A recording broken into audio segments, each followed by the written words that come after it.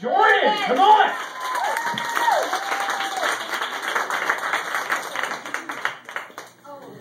Andy won't stop following me. I moved to a completely different city, and then he showed up. Thank you guys for coming out of the show tonight. Love you, honey. I've lived in Chicago for a few years now, and I do enjoy some of the differences here and between the South where I'm from. Summer here is amazing. It gets kind of hot, but you get that nice cool breeze in the summer here, like you don't get that in the South. It's way too humid all the time. If there is any kind of a breeze going on, it's more like it feels like grandpa breathing on you. Only it doesn't smell like wild turkey and racism. I'm just kidding, of course that's what Memphis smells like. Yeah, totally.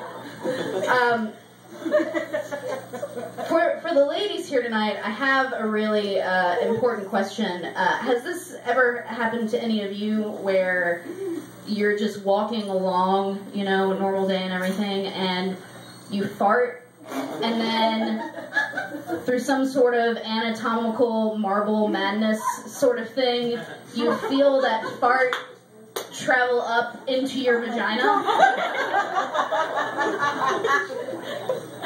Yeah. Yeah.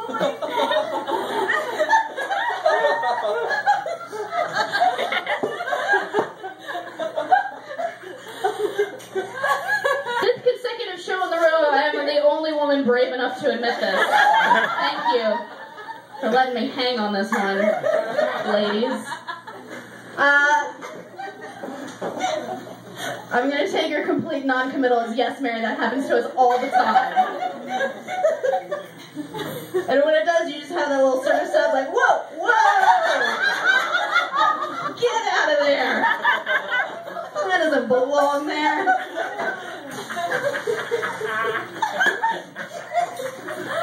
That's the same way I would feel if Mitt Romney were in the White House. Like, get out of there!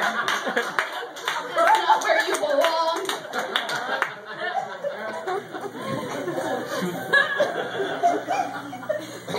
Because guys, look, a lot of people complain about Mitt Romney. One of their criticisms is that he is too robotic. I say that he is not robotic enough. I'm not voting for a Republican unless you can assure me he's 3 laws safe. Okay. There is a prize for geekiest reference of the night, right? Is that okay? Sweet.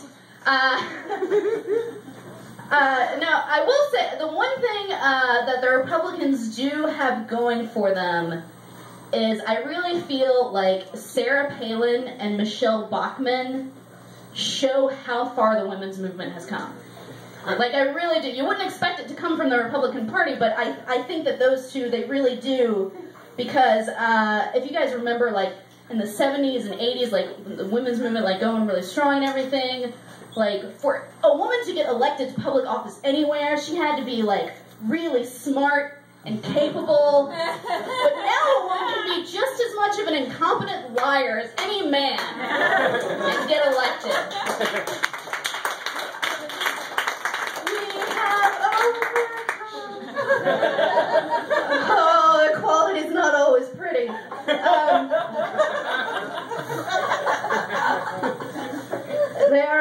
Michelle Bachmann, she does have the crazy eyes. And every man here knows the crazy eyes. Like, you're like, oh, I want it, but I don't need it, It's like she's trying to look behind your face.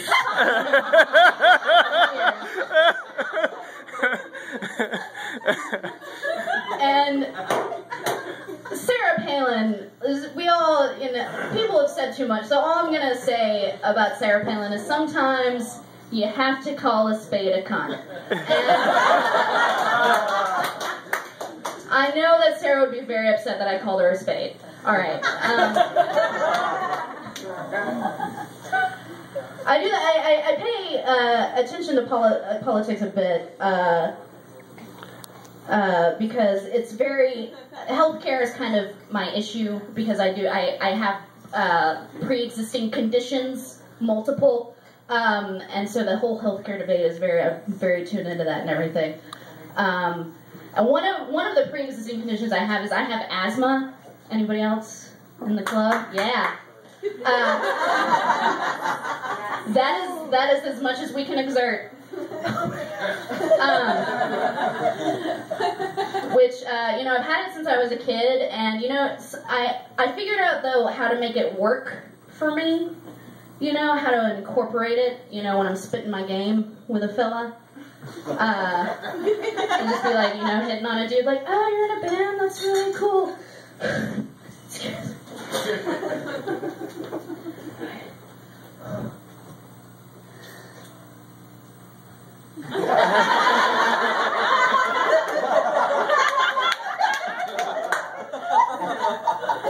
I'm so into you, it takes my breath away.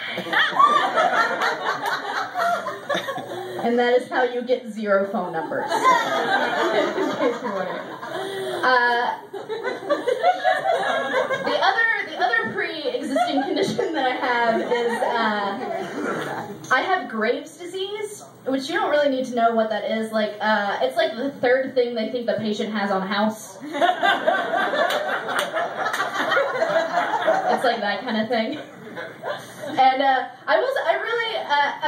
And recently, a few months ago, Missy Elliott came out and said that she has Graves' disease. That's why she hasn't really put out anything in a long time. And that made me really angry that it already had a name, because I would love to tell people that I've got Missy Elliott's disease. It makes it sound way better. But it was kind of like a housey kind of thing, because they didn't know what was wrong with me. I got a chest tumor, which you got to get that taken care of. You can't hang back on that. And so they took it out, and usually when they do that kind of surgery, they do the cut like right down the center. And my surgeon, he was a cool dude. He was like, we want to make it less visible and everything. So I have a scar that goes all the way across from here to here, like across my chest. And so when gentlemen see it for the first time in like a making out sort of situation, I have fun with it. Because I don't tell them beforehand. And so it's a surprise, and they're like, where did that come from? I always like to look down, and I say one of 2 things. I look down and I either say, oh, this, I used to be a magician's assistant. Or I whip out a pocket knife and say, how crazy do you want to get to?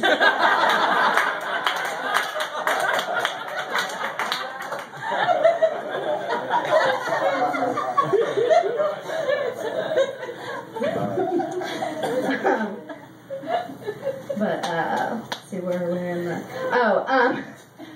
I do, so I have to go to the doctor a lot because of all my medical stuff, and the last time I went to the doctor, he told me that I needed to lose 40 pounds, and I was like, fuck you. If you need to lose 40 pounds, alright? I don't need to hear it. So I was like, whatever. But then, the next week, I went to my gynecologist, and he also told me that I needed to lose 40 pounds, and I was like, I have let myself go from every conceivable angle. Apparently.